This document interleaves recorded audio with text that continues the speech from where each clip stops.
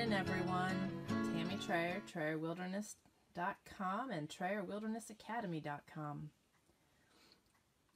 Today we are going to talk about dandelions and some mushrooms too. I'm going to flip this around and we're going to wait a little bit, see if we can get some people to pop on here. Yikes, sorry. Now, let's see if I can do this.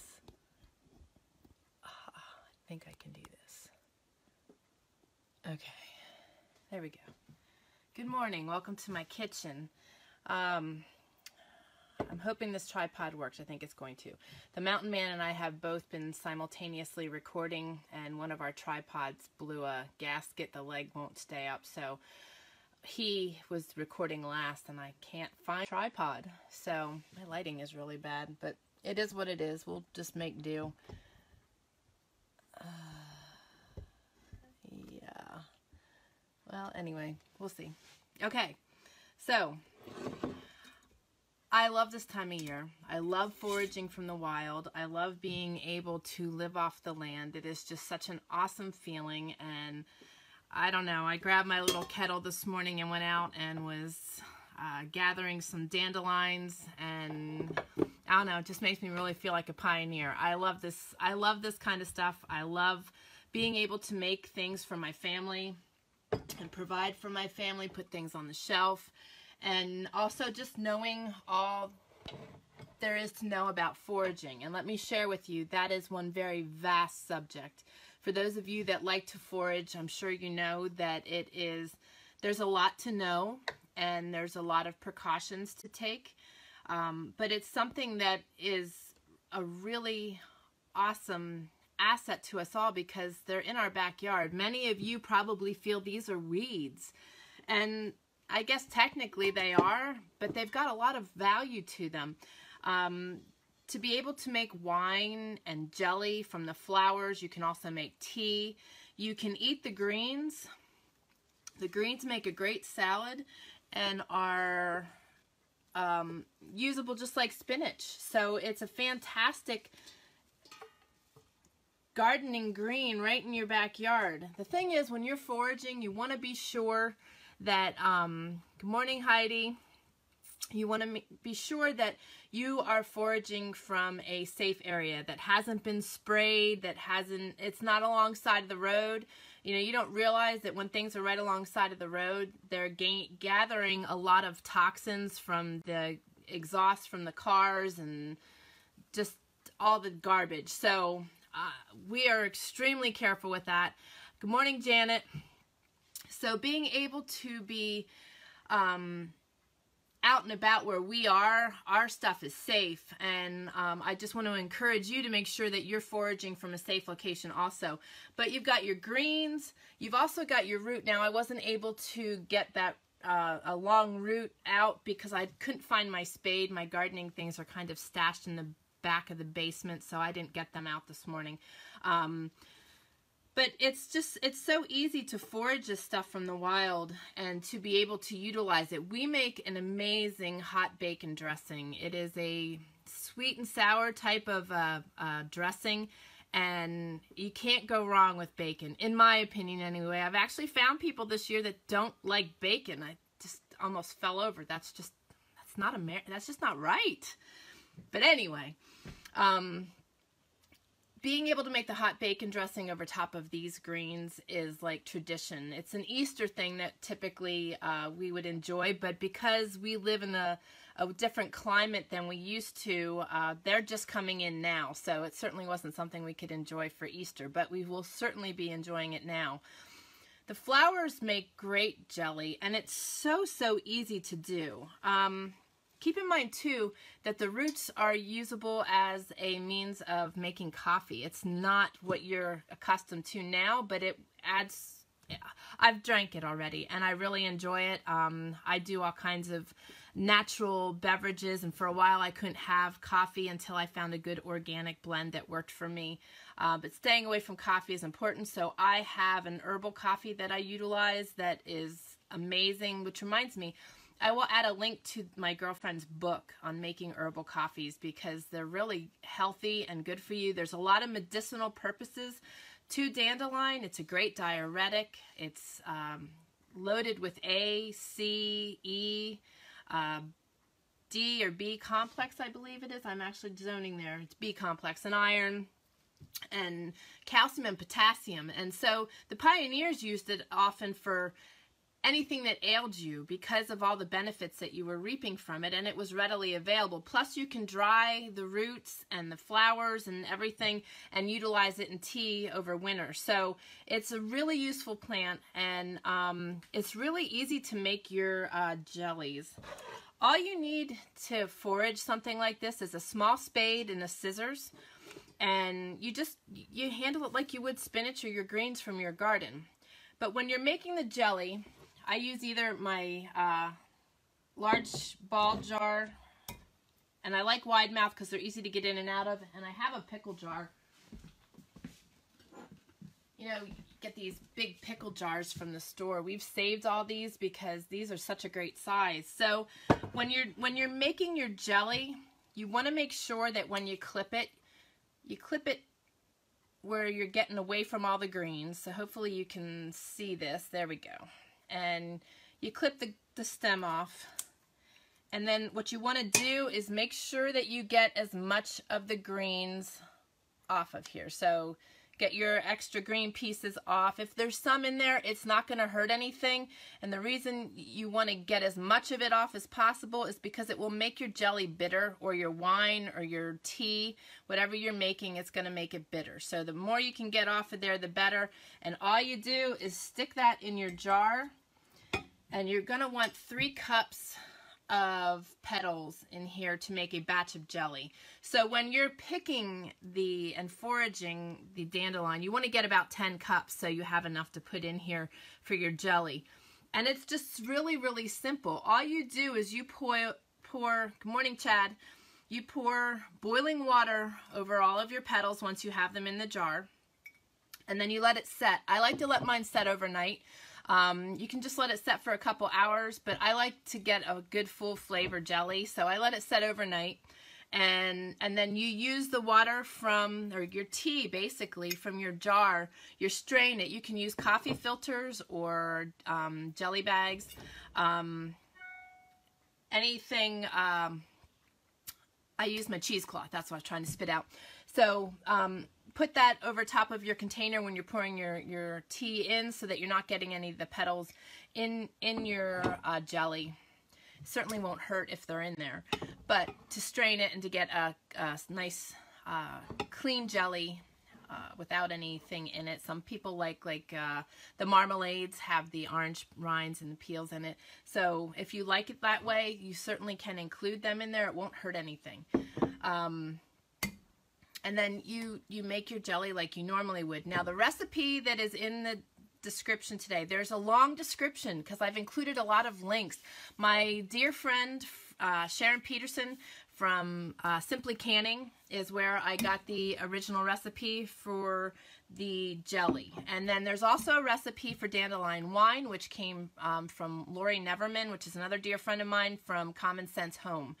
And you'll find those links there, so you can add those to your archives, print them out, and put them in a book.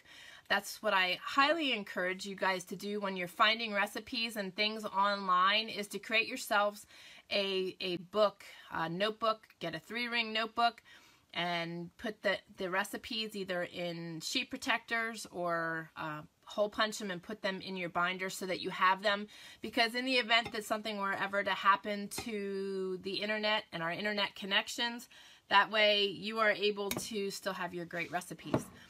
But I encourage you, if you haven't tried dandelion, to enjoy it. It is such a good green and such a wonderful asset, and most of us, like I said, refer to it as a weed. Now, I'm not going to show you the whole process of making the jelly, at least not on here, because like I said, I'm going to need to leave this sit overnight, and it was raining this morning. The mountain boy and I got out for a walk before the rains came in, and I'm going to forage my, oh geez, Sorry, I just saw a hawk fly in and my chickens were down there, but they're smart. They know to hide, but I just want to make sure they're not in harm's way. Okay, so anyway, brain fart. But I am going to do a YouTube video on this, okay? And I will share the process with you so that you can enjoy it as well. But I wanted to provide the link. Sharon did a great job of explaining. It's very easy to do. I didn't put this link in the description today, but I love, ooh, my lighting is so bad. Pomona's, there we go. I think you can see it. Pomona's pectin. It's a natural form of pectin, and it allows you to work with low sugars. I don't like to put all the sugars that are called for into my jellies. It's just too much. Even using the organic, I like to cut back on the sugar. So that enables me to do that. You can also use natural pectins, such as apples. They make a great pectin as well. But I want to show you some of the books that I have. In the description below, you will find a link that links you up to resources. And the first thing that comes up is my How to Embrace an Off-Grid Lifestyle resources. And I wanted to point this out to you. We have a lot of books. Now my lighting is really sucky, so you can use the links below. But the Edible and Medicinal Plants of the West is one of, we've got a bunch of favorites. I also have the Edible and Medicinal Plants of the Rockies, which you can, there we go, that's a little better lighting. But having great resources is really, really important. And here is the Forager's Harvest Edible Wild Plants. And it's really important that you do your due diligence and that you really research things, because majority of our plants have an evil twin, dandelion included. So it's important that you are able to identify based on the characteristics of the plant. Let me find a small one here. You know, the leaves are something on the dandelion that are very dominant and really stand out. So that is something, but you need to do your research and make sure that you are understanding that you are getting the proper plants. So there's also the complete guide to edible wild plants, mushrooms, fruits, and nuts. This lighting is so bad. Sorry, guys. I was hoping to have the camera directed the other direction. So forgive me on that. And then the complete guide to edible wild plants. There we go. Sort of. You can see that. And then I also have wild wines and meads. There are a lot of medicinal values and uses for these as well, and that is why I utilize them. Elderberry is one of my favorites. Elderberry is like my go-to for all ailments, as the pioneers did with the dandelion. And then I also have mushrooms, a mushroom book, which is of the Pacific Northwest. And then I also have mushrooms, an introduction to familiar North American species. It is a flyer. They are all linked up in that resource. One of my favorites, if you can see this, there we go, is the morel mushroom. If you have never tried a morel mushroom, oh my gosh, you have to try the morel mushrooms. We call them the steak of the wild. We often make them with like venison or elk, but eating them by themselves, they are such a robust mushroom, and it tastes like you're eating a piece of steak. I kid you not. They are just amazing. Now, I have been kind of staying away from the mushrooms with my illness and being involved in biotoxins. I have to stay clear of funguses and molds. As a matter of fact, I woke up this morning not feeling well.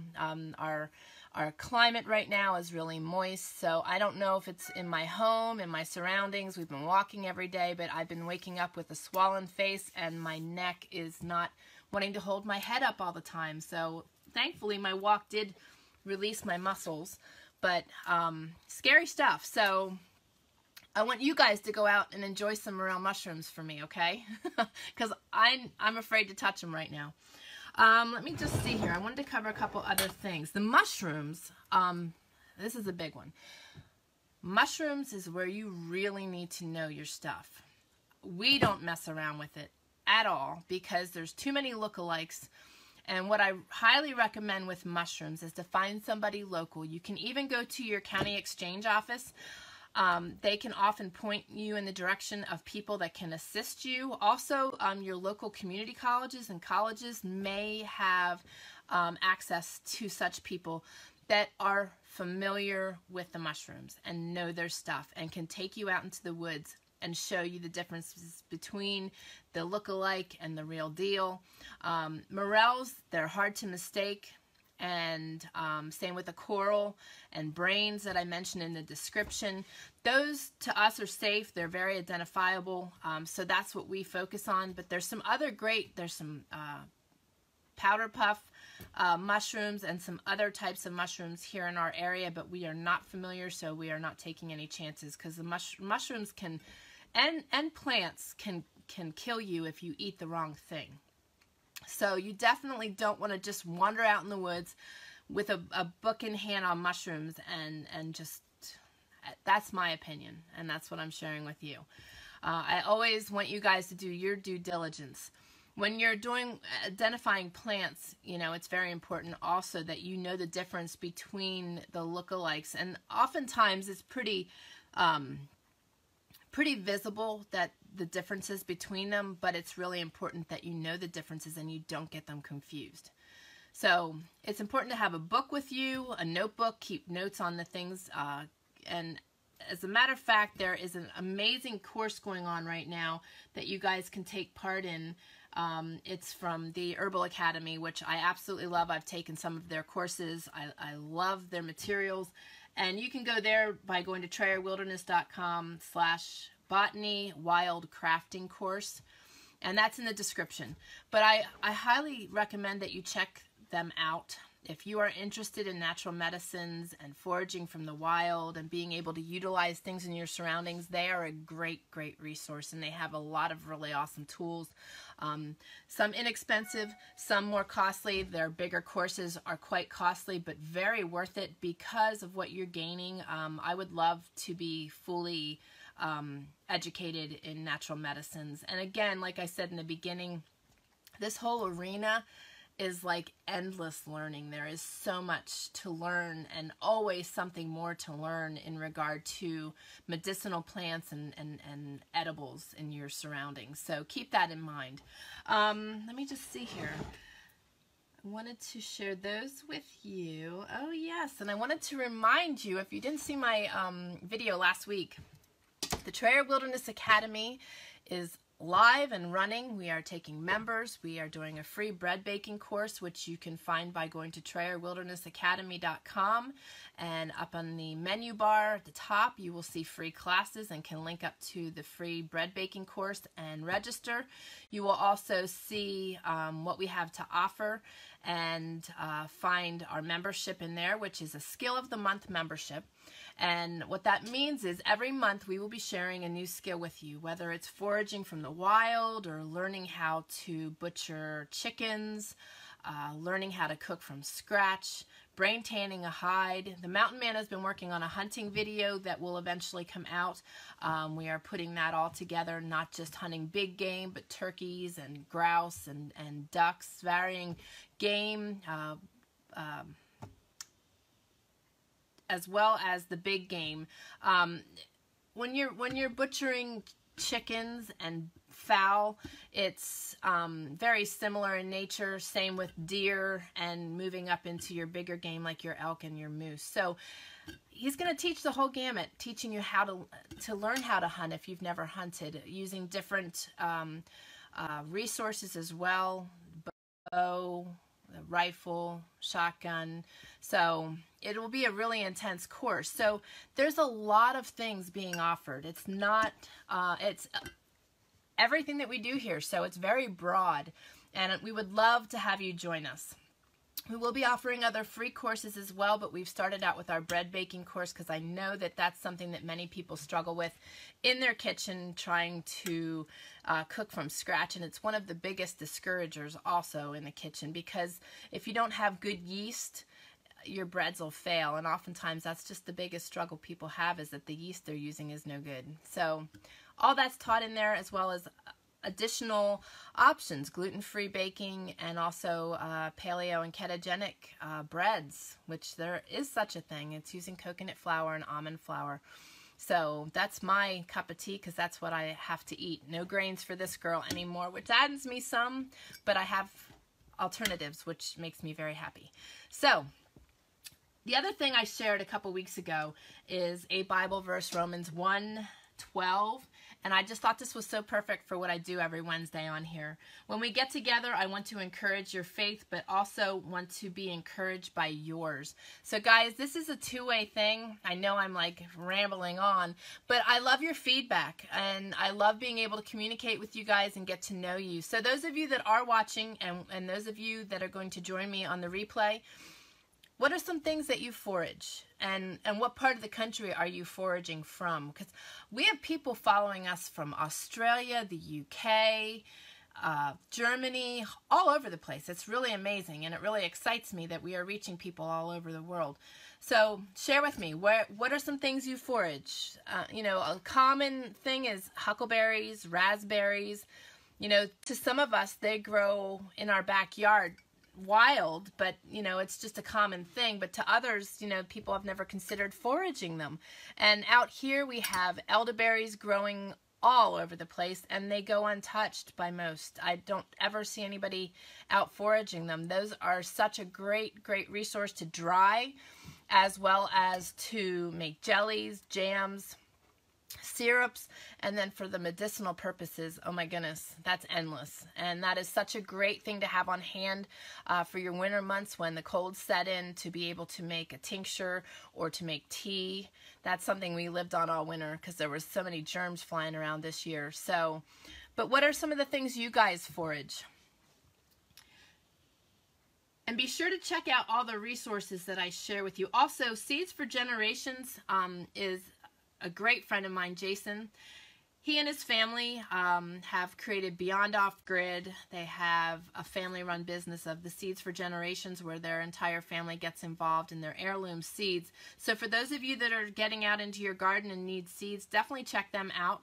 There's a link below for them, as well as the gardening notebook, which is another great resource for your gardening. I'm getting out in my garden later today to do some work, and then I'll be out there Saturday planting things, and I am just so excited to finally be back in my garden. So we'll probably do some videoing out there as well. But I think I've covered everything that I specifically wanted to cover today, and then I will do my jelly, and I will show you that next week. And I will also have a video on that on YouTube that you can check out. But the Mountain Man has been doing a bunch of videos, some that will show up on YouTube and others that'll be part of our academy. But definitely stay tuned with our website. Today a great post went out with our contributing writer, Michelle Hedgecock. She is doing Saving and Winning with Money, and today's post was on keeping a clean home. Her last post was on food, and I highly encourage you to check both of those out. You can find her materials by clicking on the About Us on the TrayerWilderness.com website, and you will find our team, and you can find all of her posts by clicking on her there, or you can search for her as well in the search bar. But she has some great posts, and she does amazing things with money. I'm so thoroughly impressed all the time with the ways that she's saving money. So definitely check that post out. And our other contributing writer, David, does a lot on faith and inspiration, encouragement in a positive and encouraging way. So I want you to check those posts out too. And if you're not familiar, you can find the Mountain Woman Radio archives there as well. And you can find my radio show on iTunes. Got a lot going on. We are excited and thrilled to have you guys joining us, and would love for you to join me every Wednesday here. You can click up above on this video, I believe, and ask for it to notify you when I'm live. That way you know when I'm on. It's usually, the game plan is 10:30 every Wednesday, but occasionally I'm a little later, just depending on our internet and activities going on here that might require my attention. So guys, I appreciate you greatly joining me. I wish you a wonderful day and week. And I'm just going to say a quick prayer for everybody. Dear Jesus, I just thank you for our audience, for all of those following us from all over the world. We all have our varying struggles and ups and downs, so those that are in need, just lift them, heal them, and love on them. And Lord, just give us all a safe week, a healthy week. May we focus on you and continue to focus on our preparedness. And Lord, we just thank you for all that you do, but even more so what you're going to do. And we ask this in Jesus' precious name. Guys, thanks so much. I'm so grateful to have you guys join me. Your time is as valuable as mine, and I'm always grateful to see you join me on here. So have a fantastic day and get out and do some foraging. There's so much going on and so much starting to pop up, so don't miss out on those opportunities. You guys take care. Have a great day. God bless.